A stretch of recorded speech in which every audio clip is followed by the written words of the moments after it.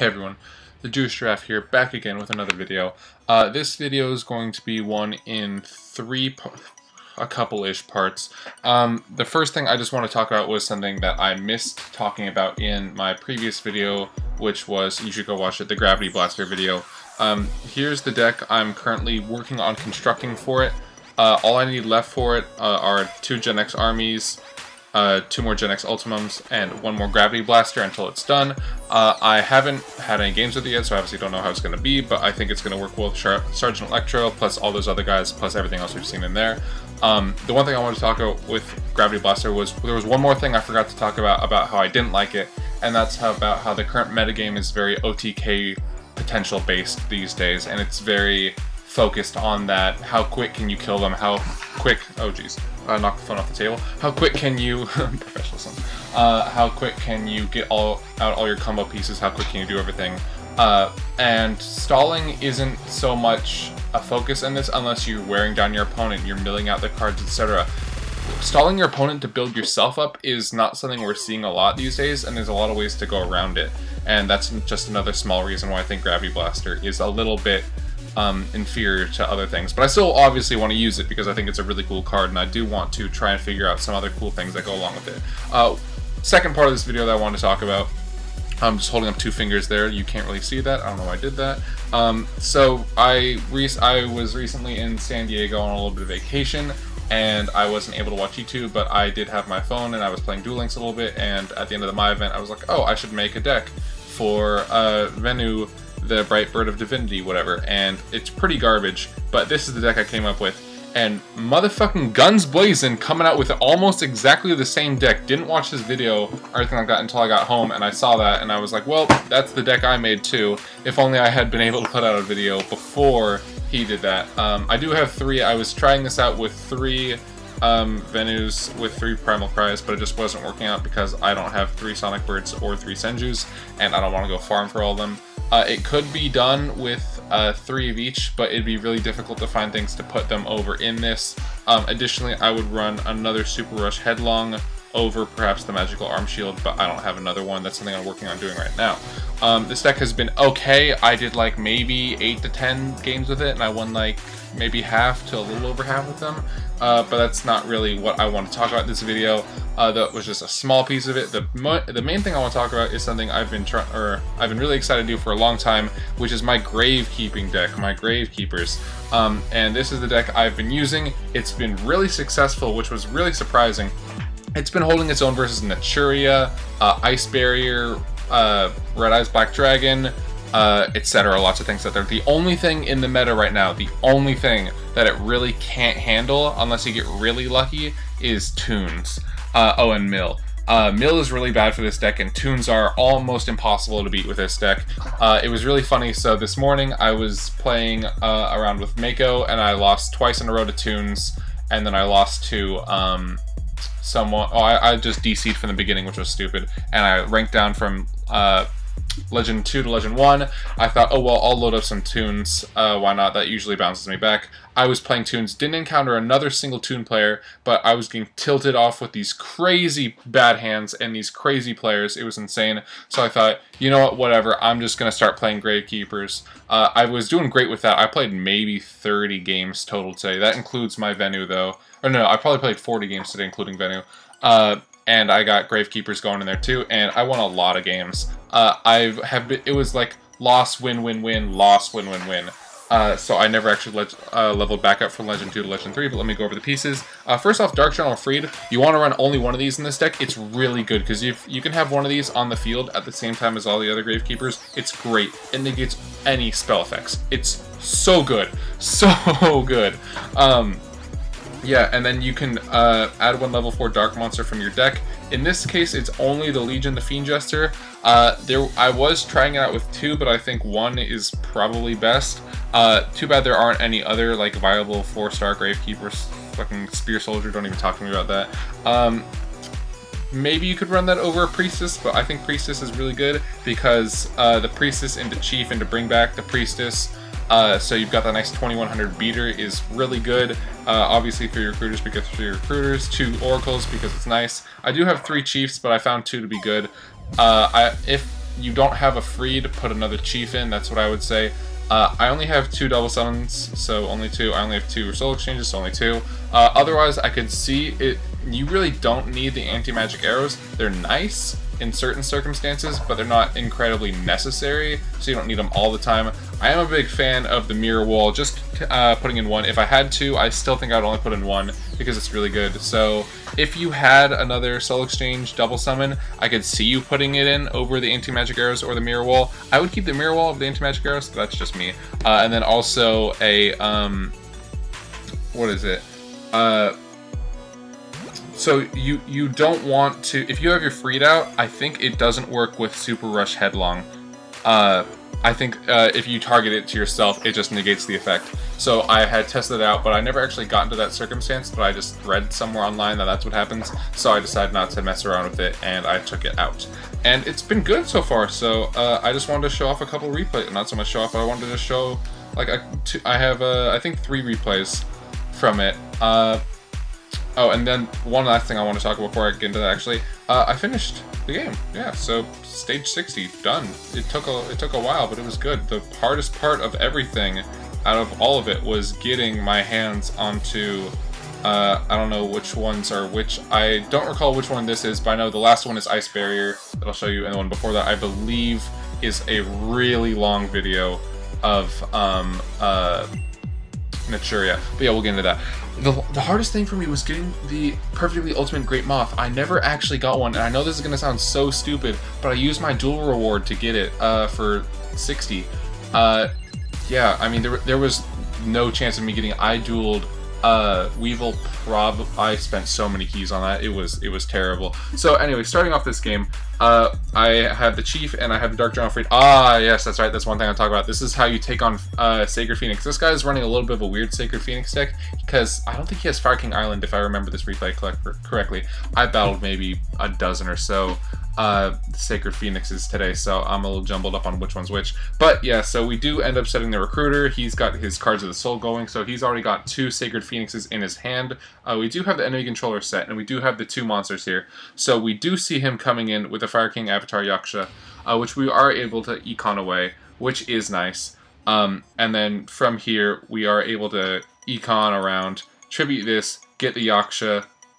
And since the Recruiter's going, I think we pick up another Chief here. No, we pick up the Oracle this time. Yeah, we pick up the Chief on the... Or we summon the Chief on this one so we can get the Oracle back. Oracle, God. They've all got the same archetype, so I keep saying the same names over and over again. Yeah, but there is a pause between it, which does lead me to believe that he has a Karibo, I think, in this one, just from that little pause I saw right there. Oh no, this is the guy. Okay, this is the only one of the time that I saw that didn't lead off with Fire King Island. I guess he just didn't have it. So he goes for the beatdown here. I've got nothing to take it on. So he is able to take out my Chief. But luckily, we do have that nice, powerful Oracle in the back. So we get the Oracle, and we have the anti-magic arrows. So no matter what he's got in the back, if it's, I don't know, a mirror wall. I've been seeing a lot of these guys tech in mirror walls and tech in,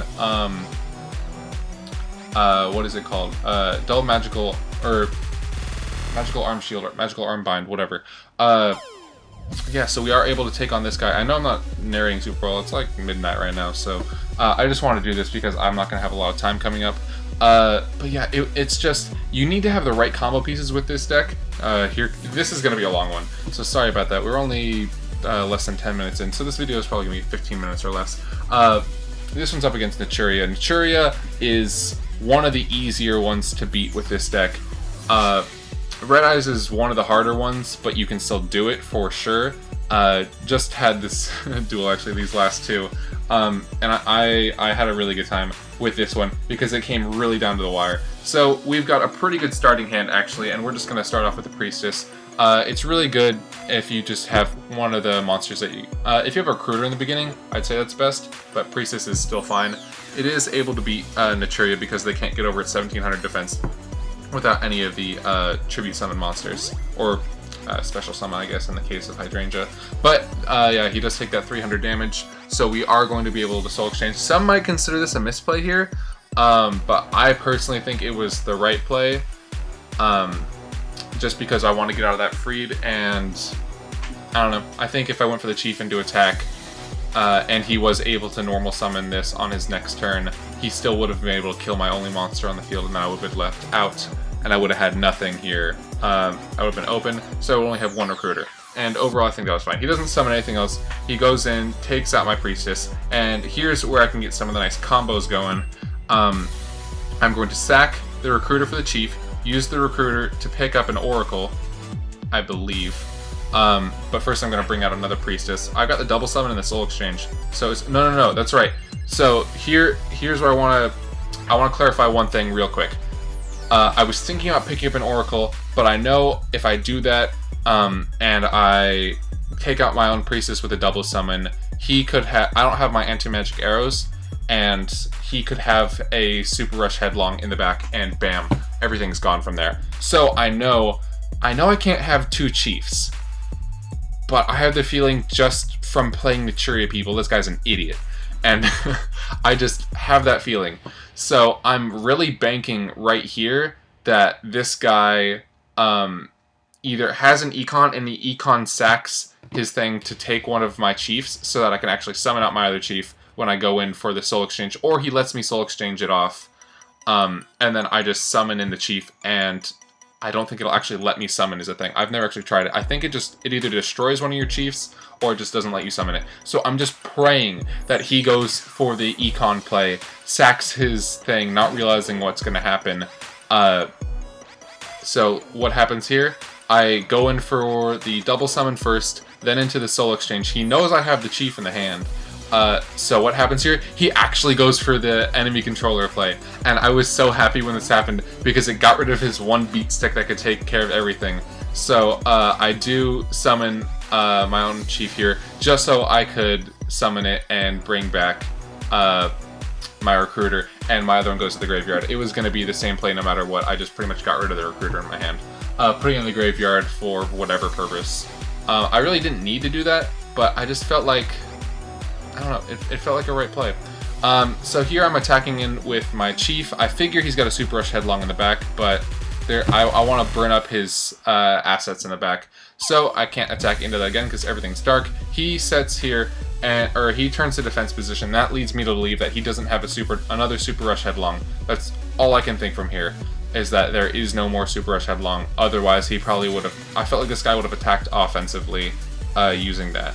So here, especially since I had no hand and I didn't have a Karibo or any other way to get around it, he does have a Karibo as I'm trying to attack in with my Legion the Fiend Jester, and then I go in with a Chief, and he does have another Super Rush Headlong, which was crazy, because he could have easily taken out my Chief the previous turn.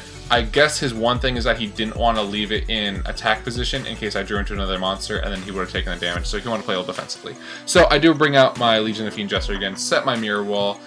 He goes for the Windstorm. This whole game is back and forth crazy, and all I can do is pray that he doesn't have a tribute monster. Bam, he gets a tribute monster right off the bat. So at least I have the Mirror Wall. I'm able to take this hit, and I'm going to have his attack, which is fantastic. He takes the damage, and I pay for the Mirror Wall here because I need to get rid of that Hydrangea. It's so important that I get rid of that Hydrangea. And now I just have to summon the Recruiter because I need damage on this guy, and I need damage bad. So we go in with that, take that nice 250, and then he's going to take another 1300, bringing him lower, but not low enough. He is at 1715 here, I'm at 1800, so very close. I still do have the Mirror Wall up. He brings out a Tribute to the Doomed, gets rid of the Sawbug, Saw Beetle, whatever in there. I pull another double summon, not what I needed. If I had a monster, another Recruiter, it would have been great. Our decks are running pretty low, so he gets down to 550 here. I do have a double summon down, kind of bluffing that as anything else really. And I had pull an Econ this turn, and what did he pull up in the previous turn with no hand? He got a Sphere Karibo, letting the match go on just a little bit longer for him. And it gets a little bad here. He does, okay, so I want to talk about this other player for 1 second. So he pulls out a Marone, and he's going to send his Stag Beetle, that's what's called, not Saw Beetle, to the graveyard. And here he pulls two Stag Beetles, actually. I think his better play would have been to pull out a Hydrangea, the one he has in the graveyard, because that means there's a higher chance of Hydrangeas being in the deck, which means it's a higher chance of him tribute summoning this turn, or not having to tribute summon this turn. Instead he can special summon, and that's going to make his life a whole lot easier. So he's got a small chance to pull Hydrangea this turn. Of course he pulls the Hydrangea, because this game is never easy. Yeah, so I am able to econ here, so I was thinking maybe if I pull another econ, I could econ take, make one of those plays. But I'm not. I've got another recruiter here, so I'm going to sack it, and my plan at this point is to just, so I see what I have in my deck. I have, the only Gravekeepers monsters I actually have left are this Oracle and a Priestess. So I know next turn, hopefully he doesn't pull another monster. Because if he pulls his, another, what's it called, Pumpkin, he gets to attack in a recruiter, kill it, and then attack with Hydrangea, and then I lose. Period. So what I need here is he gets no monster, he attacks with Hydrangea, kills off recruiter, next turn I summon Priestess, summon Oracle, 2000 defense, drop, kill, win. That is what I need here, and I also just need him to not have another Super Rush Headlong. Or Super Rush, yeah, Headlong. I always get Recklessly and Headlong confused. So he does set a card here, which is leading me to believe that he does have another one of the Super Rush. But at the same time, I'm just praying, because there's no other play that I have to do it. I do get the econ here, so if I did think he had a Super Rush, what I could have done here is summoned, econ, take, go for game. But if he has an econ, if he has anything really, that's it, that's game, and he's got me beat.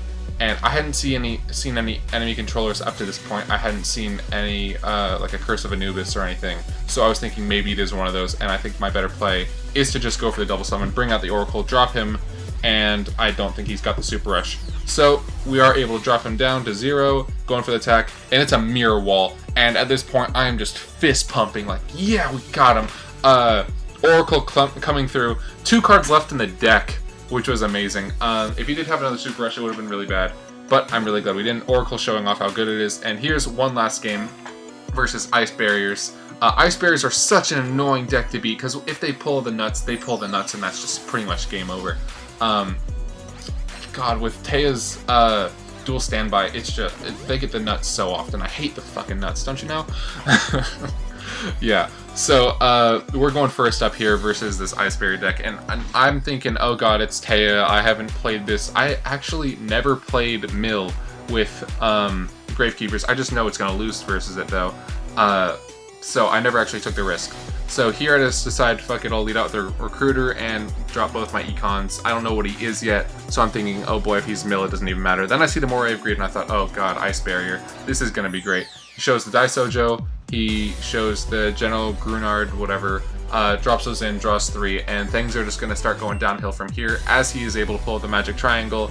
Not good for me. Dropping the Samurai, the General Grunard, and the Daisojo is able to take out my recruiter, which is fine because it's sent to the graveyard, and I am able to pull something out. He does summon, I believe, the Grunard. I'm still learning all their names. I don't have like any of these guys because I have no gems. I'm free to play. So here he brings out the Dance Princess, Lolly, whatever, and here I actually make a little bit of a misplay as he is able to pull up his thing, and he's going to target both of mine.